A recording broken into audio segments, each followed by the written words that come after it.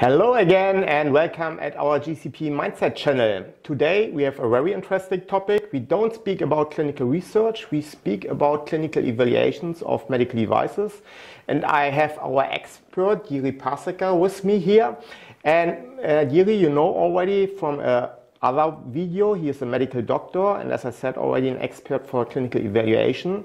And due to the delay of the MDR, it's interesting because we will figure out and discuss what to do in the meanwhile until the MDR will be effective next year, I think in May 2021. Hello everybody. Thank you, Andreas, for inviting me. It's my pleasure to be here.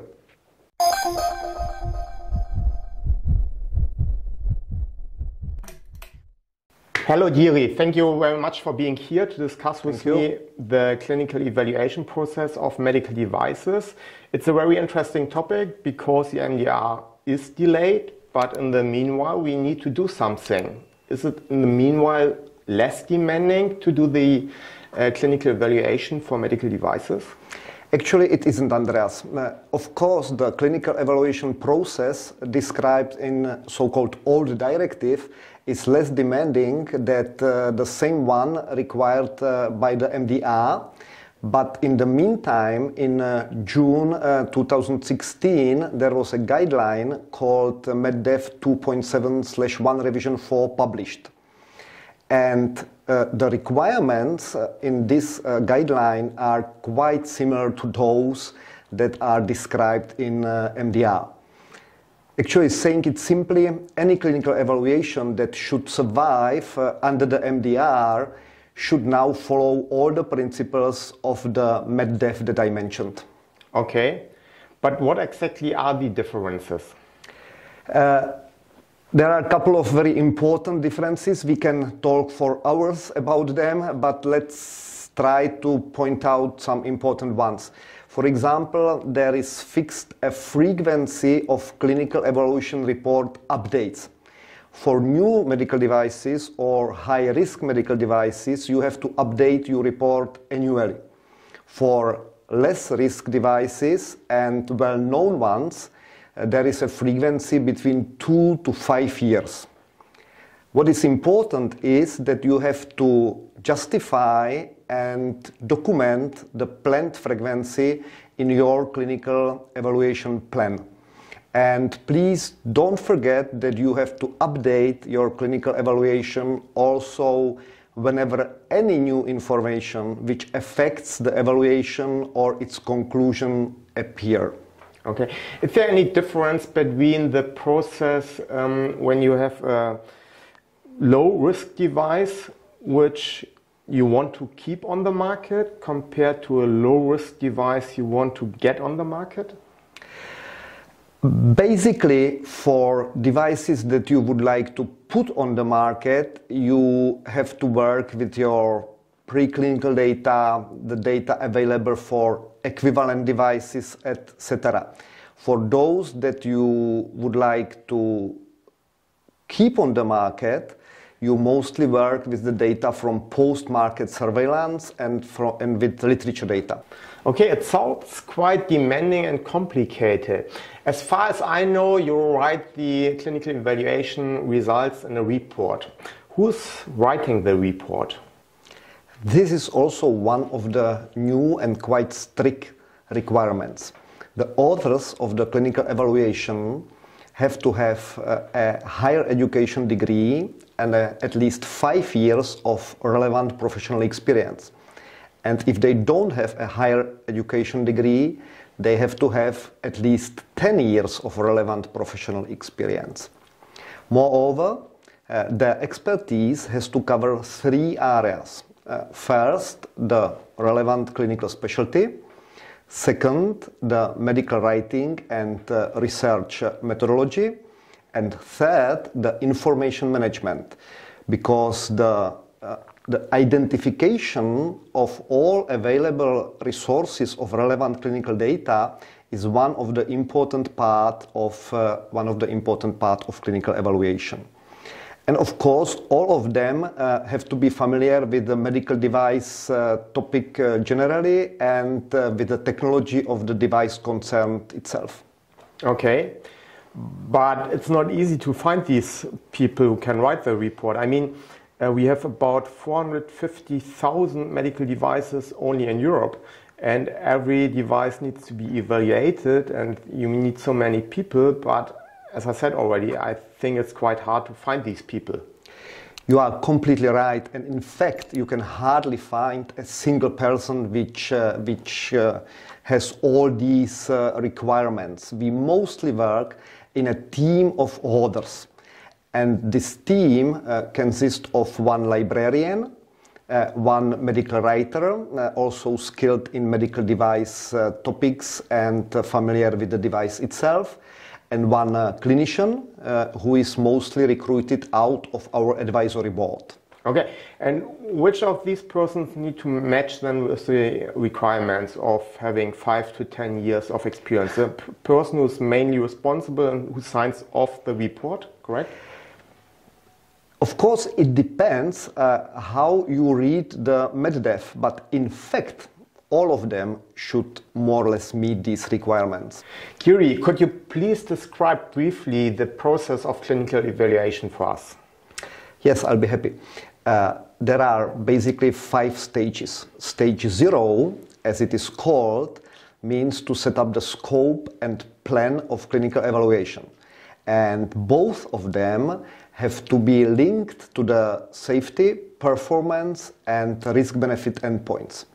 Then in stage 1, you have to identify all pertinent data. In stage 2, to appraise them in terms of scientific validity and methodology. And then in stage 3, you analyze all relevant data. And finally, based on all these activities, you have to compile the clinical evaluation report. I guess that the relevant data of a clinical evaluation are coming from a clinical investigation, right? Actually, not only or not always. The clinical evaluation has to analyze data from various sources like medical journals, white papers, clinical performance data, and of course also clinical investigation outcomes if available. What's important is that you have to show that you find and analyze all relevant data, and of course that you considered both favorable and unfavorable data, if such exist, concerning the safety and performance of your device. Okay, that means actually that you end up with a lot of data from extremely different data sources. Some have been collected with data from literature, other from investigation. There are huge differences in methods and also with a scientific approach. How do we deal with these differences? Once we have all data collected, we have to appraise them in terms of scientific validity, methodology, and the weight of each data set. And further to analyze only relevant data which were collected with sound methodology and have enough scientific validity. Among frequent mistakes, we can see the improper interpretation of statistical significance, lack of or inadequate controls, improper reporting serious adverse events, and last but not least, referring to clinical investigations that were not done in compliance with ISO 14155. Okay. That means also that a manufacturer might provide you with data and you need to say, sorry, the quality is not sufficient? True. Yes, it's exactly what the MEDDEV requires to sort out the wrong or scientifically not valid data. And the worst case is probably that you even say, we need to collect new data for the clinical evaluation.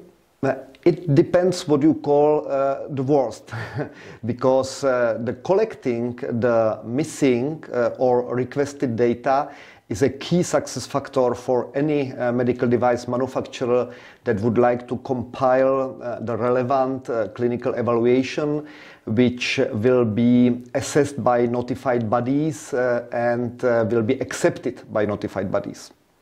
And in such case, collecting the proper data is the only way how to succeed. Okay, but collecting data means always more costs. It depends. Basically, you are right. On the other side, in medical device studies, we can work a little bit with sample sizes. We may use methods of remote monitoring, of statistical monitoring, which can reduce the costs of clinical investigations if these investigations are needed for collecting the proper data. Jiří, according to my experience, most manufacturers want to avoid clinical investigations to collect further clinical data. But as we have heard today, nobody can avoid the clinical evaluation according to the new MDR. So even so, in between MEDDEV and MDR, we need to find a way to comply with both. What would be your recommendations to avoid any problems, to make it as cost effective as possible, as fast as possible, and as successful as possible? Okay, should you be a manufacturer of medical devices, I would recommend you to assess your personal capacity and also the expertise of your team in connection with a number of your medical devices. If you find your capacity inadequate, you should either hire the team or look for a subcontractor. Then you should perform the gap analysis of existing clinical data, and based on it, you can prepare the relevant and also cost-effective clinical evaluation plans, which will eventually include also clinical investigation. What is extremely important is to start collect any missing data as soon as possible. And if you don't have enough expertise and capacity, as we mentioned, companies like ours are ready to help you. Jiří, great. Thank you very much for the interesting interview. I think the most important messages for the manufacturers is don't wait until May 2021. Start as soon as possible. May is too late.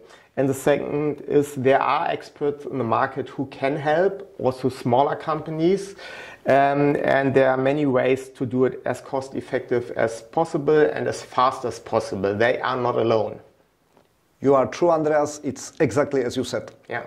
Thank you very much for being here. Thank you. I hope you liked our video. You found the interview interesting.